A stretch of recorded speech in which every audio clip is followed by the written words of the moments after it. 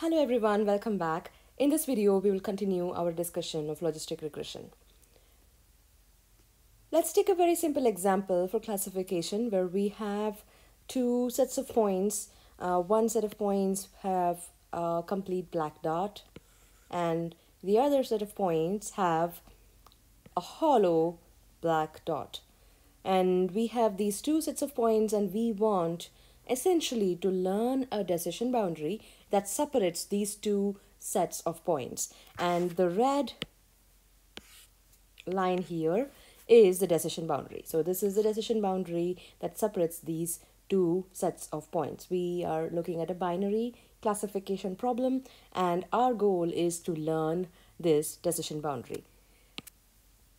Now, let's look at what forms that this boundary could possibly take, which would make the functional form desirable. So, for example, if we have such a boundary where with very sharp corners, here we have a sharp corner, here we have another sharp corner, and we have this decision boundary. So this decision boundary, does it separate both of these sets of points?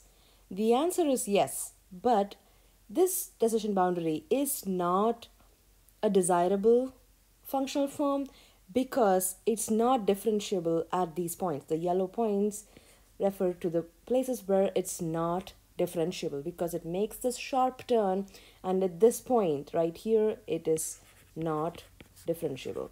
And we have seen when we calculated maximum likelihood and maximum a posteriori estimation techniques, in those techniques we have seen that differentiation is a very useful tool used for estimating the parameters. And if our functional form has some parameters and we want to learn them, we want to be able to differentiate it. So that's why this is not preferred, and we instead look up to a very established and very easy to use and also differentiable functional form, which is known as the sigmoid function. So the sigmoid function is how logistic regression gets its name. So logistic function or the sigmoid function, it has this form of 1 divided by 1 plus e to the power of minus z. And we'll look at all these different quantities a little more in detail in the next few slides. But it has this kind of shape here that's drawn out. So this is the sigmoid function. Sigmoid, or also called the logistic function. So the logistic regression model uses the logistic function, and it assumes this logistic functional form for p of y given x. We saw that in the first video where we looked at generative versus discriminative models. We called logistic regression a discriminative model because it directly learns p of y given x. And here we are going to say that p of y given x has the logistic or sigmoid functional form. We are going to make this assumption when we are going to use logistic regression for a machine learning problem. Okay. So a little more in detail. So here we have p of y equal to 1 given x. So we are assuming a binary classification problem and we are going to derive the form based on that, but we'll see later that it can be extended to multinomial multi-class prediction using multinomial logistic regression. So here we have y is equal to 1. So this is one of the classes in y, and we are saying it's binary, so it can take value 0 or 1. So here we have y is equal to 1 given x, and we are assuming a functional form for this guy probability of y equal to 1 given x to be equal to 1 by 1 plus exponent of w0 plus sigma I is equal to 1 to n wi xi. So now let's go into the exponent to understand this. So the 1 by 1 plus exponent of something, that is the general logistic form of any logistic function or sigmoid function. So that is follows the sigmoid function. So now let's look at what's inside the exponent, because that is where our data comes in, because we have xi here. So this is where all the magic happens, right? So we have w0 and we have wi xi. So w0 is called the bias term, and wi xi is weights of different features in our data. So xi corresponds to feature number I, and wi its corresponding weight of feature I.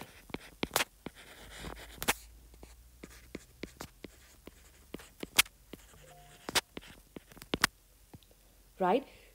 And these weights, wi and w0, are what are the parameters of this model. So any model, we saw that in point estimation that there are parameters to functions, and then when you learn the parameters, you essentially learn the function, and then you can use it toward classification, right? So in this model, in logistic regression, the parameters are, these are parameters, the weights are the parameters. So the weights, using your data, you are going to learn the weights at training time. So parameters learned at training time and used at test time.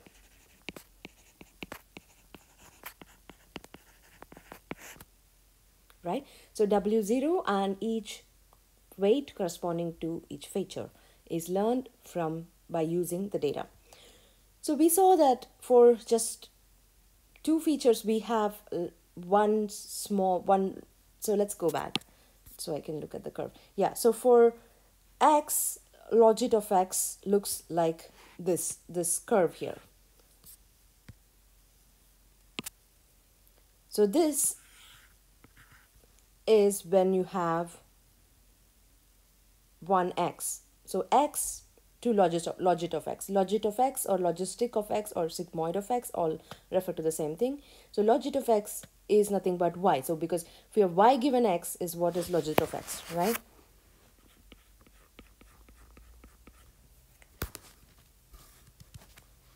Now if you have more than one feature, let's say two features, then you have something, you can still imagine it because humans are capable of imagining three dimensions.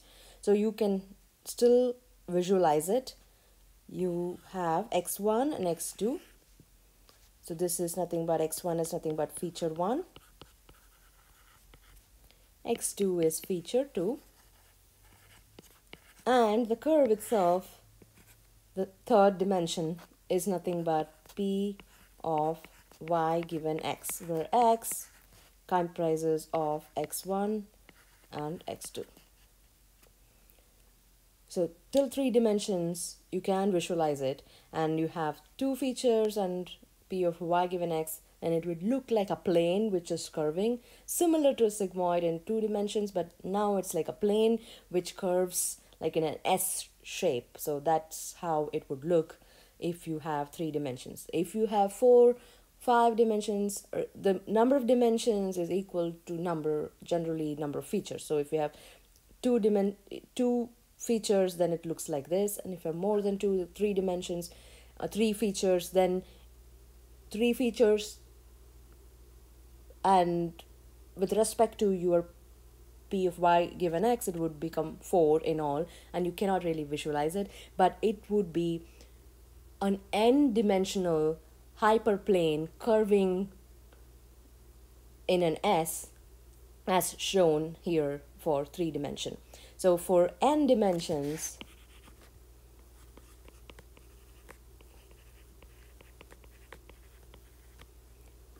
where n minus 1 features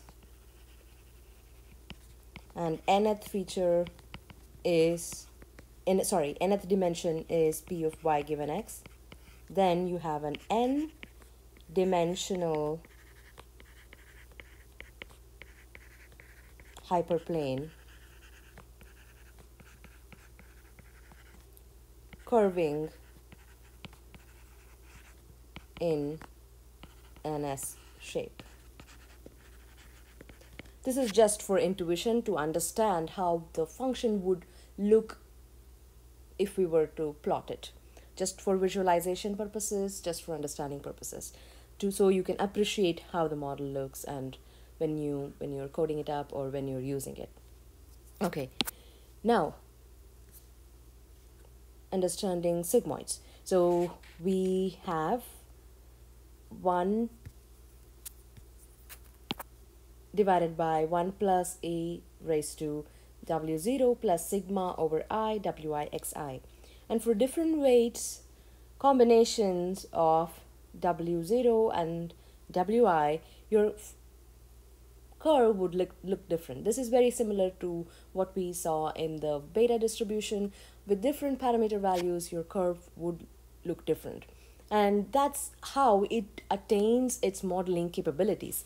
Because the curve looks different, it can either fit around the data in a certain way, and that could either give you better or worse performance. So if your values of W are learned to fit the data correctly, then it would give you better performance. So the shape of the curve determines your performance, depending on where your data points are.